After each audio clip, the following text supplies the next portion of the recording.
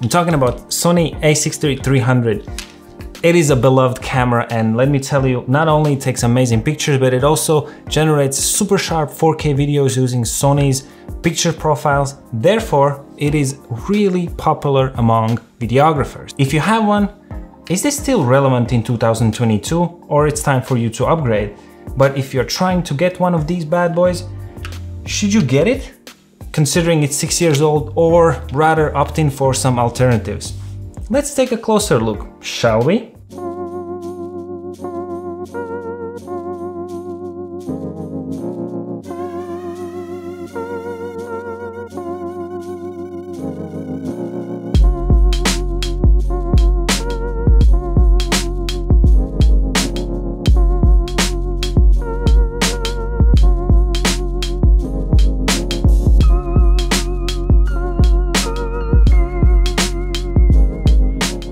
Alright, and before we really get into the video, I just want to tell you one thing. So many of you are missing my videos and you're texting me like, oh, when is the new video being dropped? I drop videos every single week, so if you don't want to miss any of my future videos, make sure you hit that notification bell and you will simply get notified whenever a new video is uploaded. So when it comes to photo capabilities, this camera is amazing, just like any other a6000 series cameras from Sony. It has the same 24 megapixel sensor, the APS-C CMOS sensor, and it's actually the same for the older and newer cameras, and it just takes really nice pictures. So if you're someone who's casual shooter and not going into professionals, then it's totally fine for you to use this camera for photos.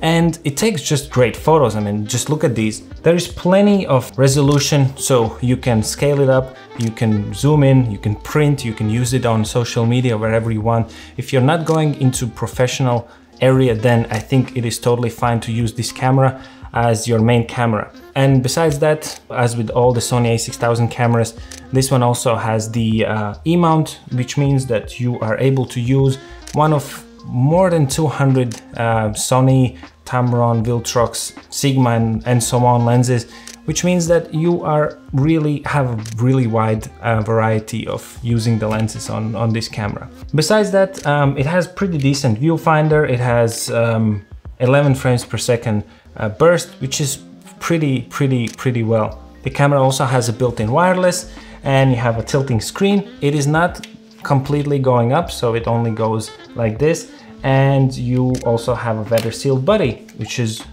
really good if you want to shoot in rainy weather outside. Just make sure that your lens is also weather sealed, otherwise you're gonna have problems. And always remember to cover all of these little hot shoes and all the other things in order for you to not to damage the camera. It does not have the Bluetooth and it does not have the NFC, but it has the built-in wireless, so you can still connect and use all the Imagine Edge apps and so on. So that's pretty cool. However, this camera is not for photographers. I mean, it is never intended to be for photographers because it costs more than Sony a6000 because of several reasons. First of all, it shoots 4K video and it's actually downscaled from 6K, so you get a really nice resolution. The camera also has picture profiles like S-Log2 and HLG and so on, Cine 2 and Cine 4, I believe, HLG, I think he had, maybe not. So you get these picture profiles, which means that you can color grade your footage so much better, which also means that you can get a higher dynamic range in your photos, and that just helps you generate really nice videos.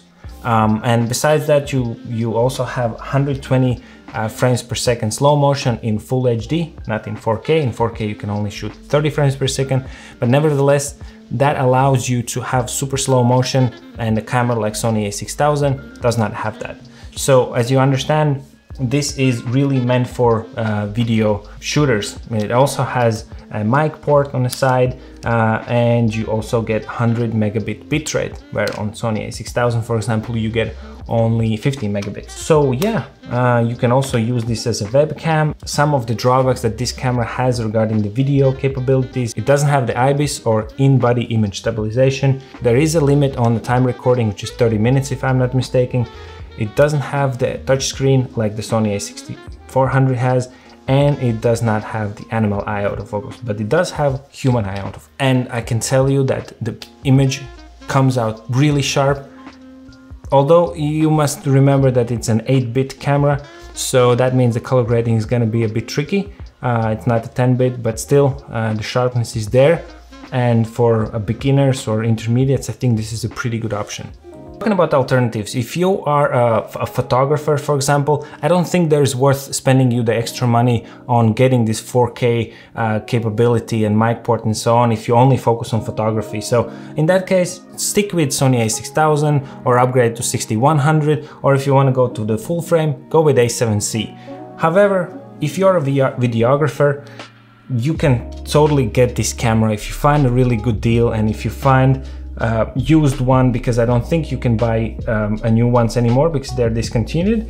If you have a bit more money, I would recommend you to go with either Sony a6100. There, the only difference is that you don't get picture profiles, so you still get 4K video, you get mic port and touchscreen and eye animal focus and all the goodies. Doesn't have picture profiles. Maybe that's a deal breaker for a lot of the people out there. If you want that stabilization and all the goodies, go for Sony ZV-E10. And again, if you want image stabilization and you don't want to use the gyroscopic data in Catalyst Browse from Sony, you can go with Sony a6600, which is a APS-C camera. That means your lenses will be cheaper. However, if you want to go in the full frame, again, A7C or A7III, those are really good budget options to step in the full frame, but remember the lenses are going to be more expensive. Alright my friends, that is it for me in this video. I'll see you all in the next one. Keep on creating.